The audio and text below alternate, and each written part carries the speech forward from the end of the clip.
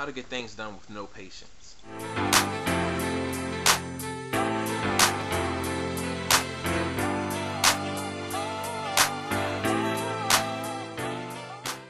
All of us are impatient. All of us have a certain threshold for getting things done. If we don't see the light at the end of the tunnel, we're not going to do it. That's just human. That's human nature. So don't beat yourself over the head if that's you.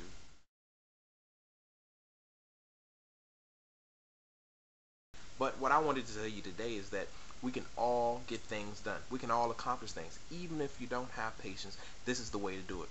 Number one, what's the golden rule? You can't eat an elephant in one bite. Well, that's the golden rule for this romance seminar. What do you have to do? Chop it up into sections. Well, for example, if your patience runs out after one day of not seeing the light at the end of the tunnel, that is, you don't see any feedback from whatever you're working on. Well, let's go ahead and get to the point. If you want to eat an elephant, you have to cut it up into sections. You have to eat the trunk, you have to eat the tusk, you have to eat the nose, you have to eat the head, the legs, the body, the tail. You can all do it over a period of days, months, or years. But you have to figure out what's your patience threshold. Now, looking at it, how do we go about doing this? How do you figure all this out? Well, you might be thinking to yourself, well, the first thing you need to do is, when's the last time you got something done in your life? What's the last thing you accomplished? How long did it take you to accomplish it? What was the light at the end of the tunnel? What was the big payoff?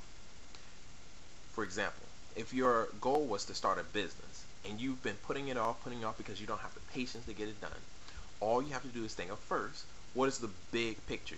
Imagine in your mind what it is you're trying to do.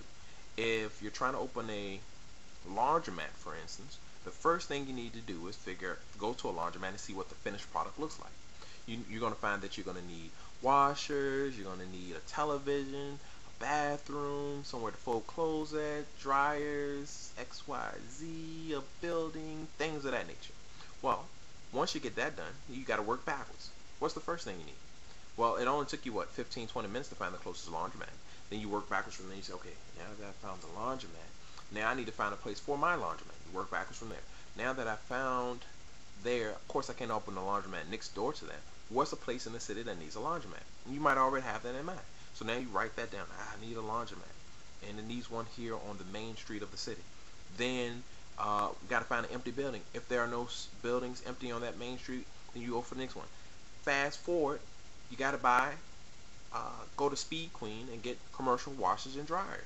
You have to get the money for that. Then you work backwards from there. The process is chopping it up into manageable pieces that you can work on towards your patience threshold.